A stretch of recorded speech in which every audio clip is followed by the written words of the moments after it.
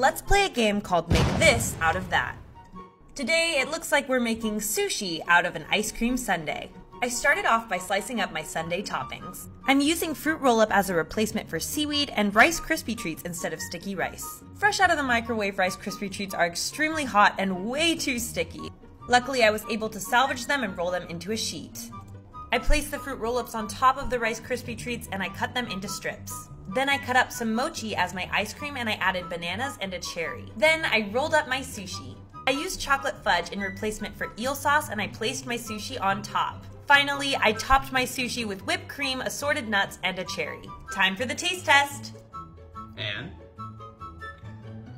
That's a lot of different flavors. I think it's just because the fruit roll-up is like a sour apple flavor. In the end, I learned that sour apple and mochi don't always mix well, but hey, at least I tried.